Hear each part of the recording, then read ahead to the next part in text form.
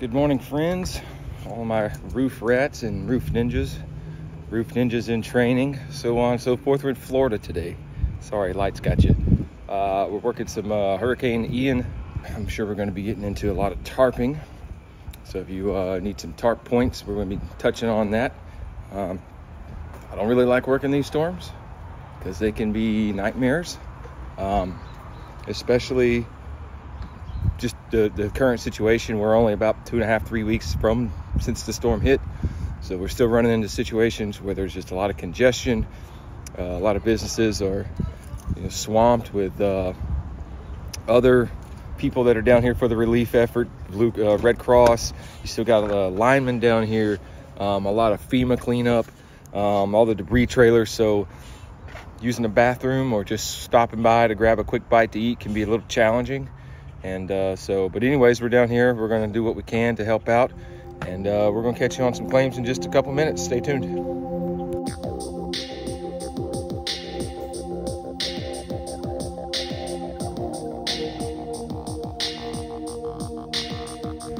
Really interesting. Just as I step right out of the truck and look down, we've got several dead fish here. This is from probably all the flooding, and then of course the water subsides. Look at this, a snake here. I can't tell what kind of snake it was, but that thing was only killed just this morning, it looks like.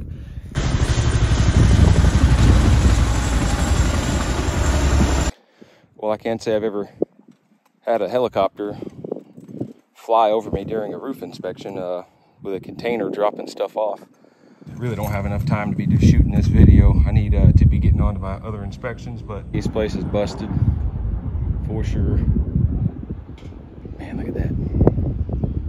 Ripped the hip and the ridge cap right off. That's mortared in. It's amazing.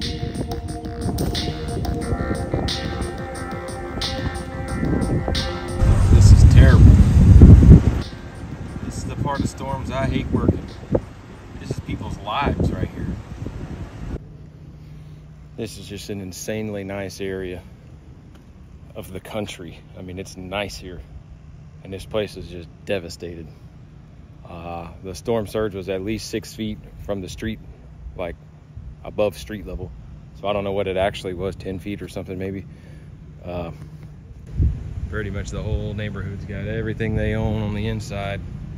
They got ruined from water. I mean, look at that. Counters, beds, couches. I think these particular folks that we're here to look at, they had a Suburban in the garage that was completely submerged in water. And yeah, we're gonna walk inside real quick and see what it looks like in there. 6-foot water line in the garage. We'll walk through the inside and see how badly this thing's flooded.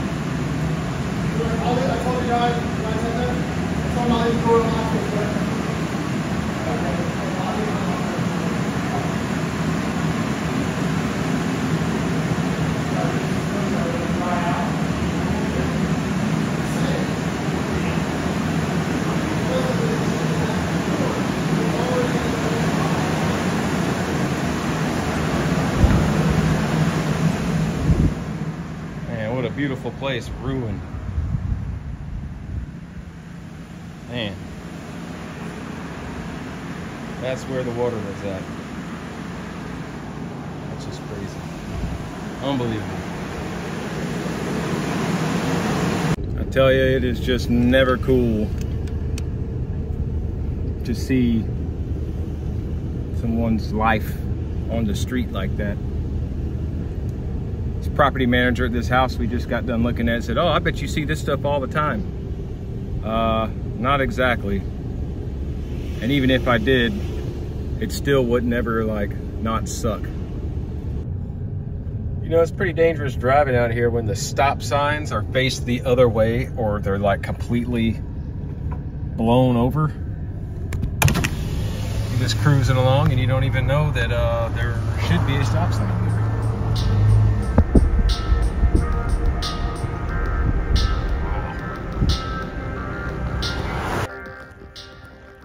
Fortunate for this homeowner, she didn't sustain a ton of damage. There is a good bit now, but it could have been significantly worse. We got several missing shingles in these areas, a lot of exposed felt.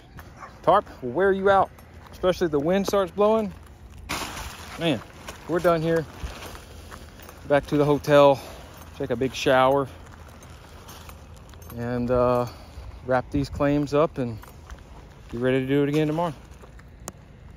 Didn't take as long as I thought. So yeah, we got us a full 12 by 18 here. I don't know what that was, 7 feet by something. And there's about 10 by an 8 over there, 9 by something. I don't know. We got about 300 total square feet, close to it maybe.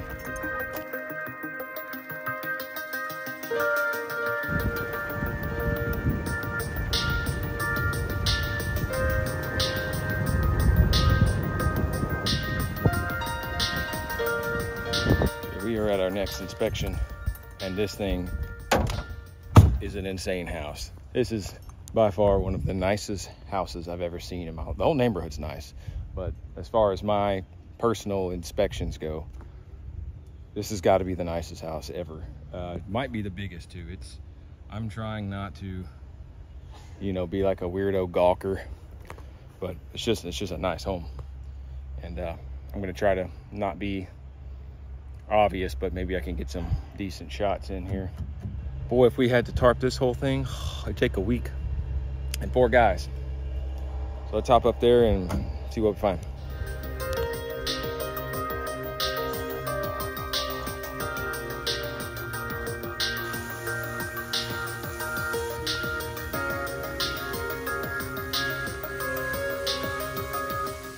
Okay, we have pretty much completed our inspection at this point. We're just up here grabbing some overviews. This inspection is basically like a commercial claim. It's just so big. It's taken me forever to document this stuff. But really, really nice house. This roof is enormous. Probably 100 squares, maybe a little bit more. I think the house is like 15 or 16,000 square feet. This is a chimney. Look at this thing. It looks like something off of Aladdin or something like that. Pretty amazing. Of course, right on the golf course. Like I was saying, Naples, if you don't know, Naples, Florida is just such a nice area. Okay, we got one more job left today. It's a tarp. And we'll be done unless somebody needs some help.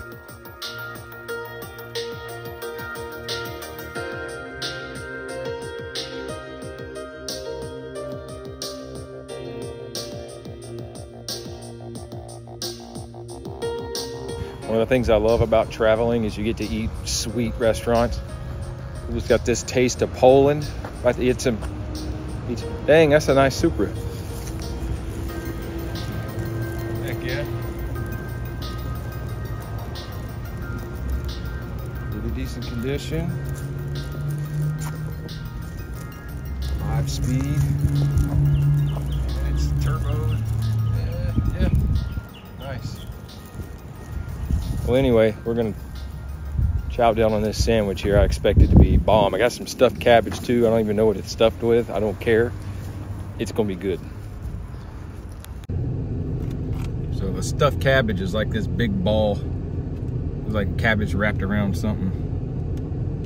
And it's in some kind of sauce. It smells tomatoey. Oh, I think it's stuffed with some kind of rice and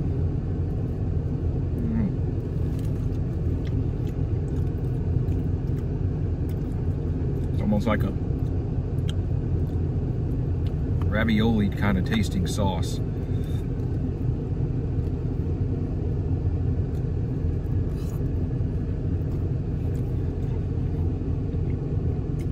Pretty good. It's got like a cheese and a rice. Yeah, not bad. Not what I thought it was going to taste like, but gotta try it at least once. Oh yeah, look at that. This is Polish ham. I don't even know what the cheese is. I said just put everything on it, whatever you do. And she said okay in a Polish accent that I am not even about to attempt.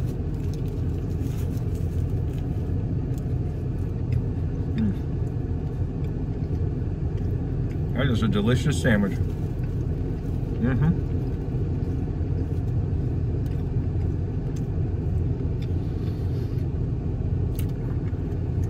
I was starving. Anyways, we gotta go knock this tarp out, so I'm gonna pig out while I drive, and I'll see you there. We're in Cape Coral. I think Cape Coral probably is as much annihilated as any other city or town that got hit by that hurricane. It's pretty bad. Everything's got tarps on it, or will have tarps on it by the time we're done with it. So yeah, we got a good probably 25, 28 squares here.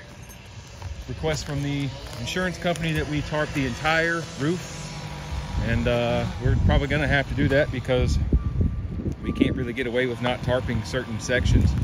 I mean, even this slope, it looks like it doesn't have any damage. It's got some missing tabs there. So yeah, we're gonna have to cover this whole thing, and it's gonna be pretty much a nightmare. It's perfect weather temperature wise, about 60 degrees, and that's what you wanna, that's ideal for any kind of roof walk-in or work like this, because you know you're gonna get hot once you start moving, and it's just perfect temperature, but the wind's blowing, which means my tarp could end up in this canal if I don't do this a certain way, and we're just gonna have to do the best we can. We'll probably be here for a good 4 or 5 hours, maybe I get it done quicker than that, but it's gonna be a fun job. So we'll check in with you throughout the process, and we'll show you what it looks like once we're done.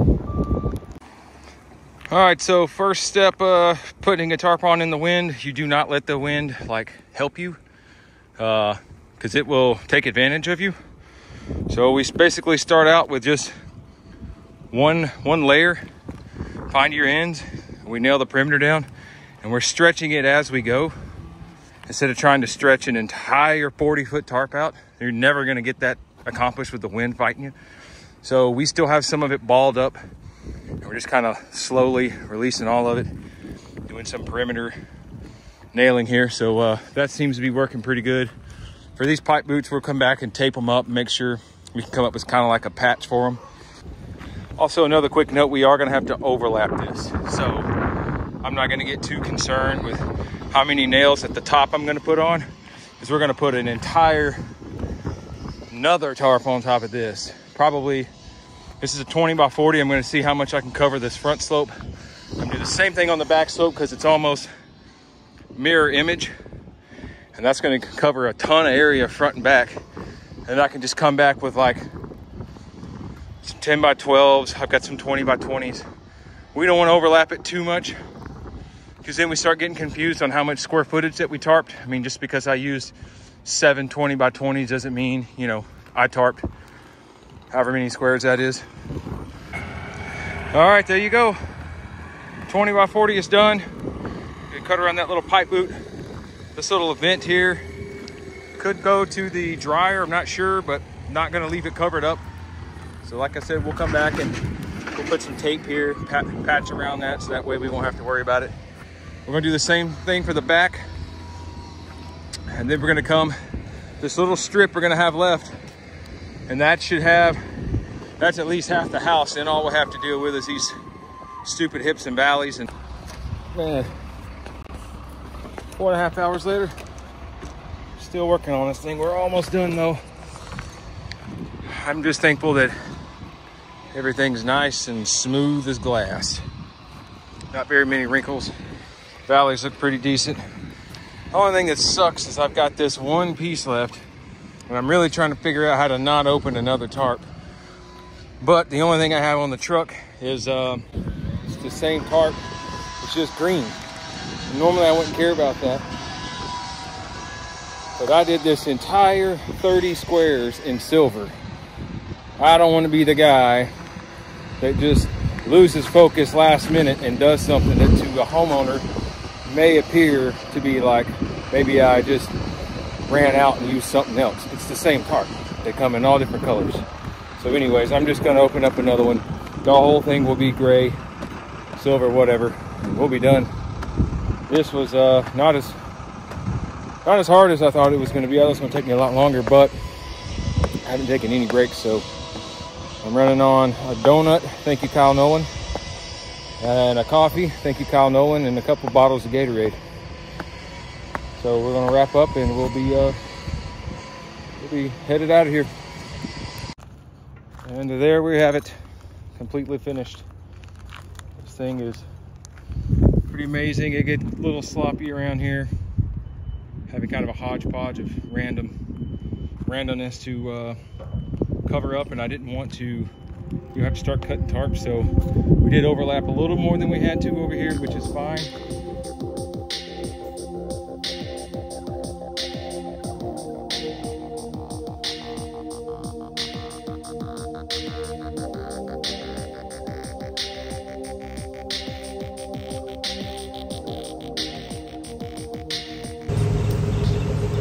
At the gas station, look at this speed lightning. I'm totally gawking on this truck because we grew up Ford family, basically. Not really, but kind of. But dude, this is, look at this thing. 351, baby. That's a sweet, sweet truck. That is so clean. Oh my goodness.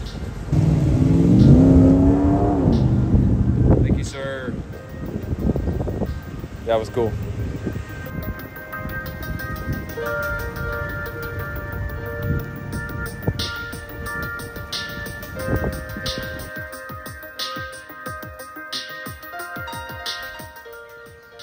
Goodness gracious, is that an owl? There's an owl right here. How about that?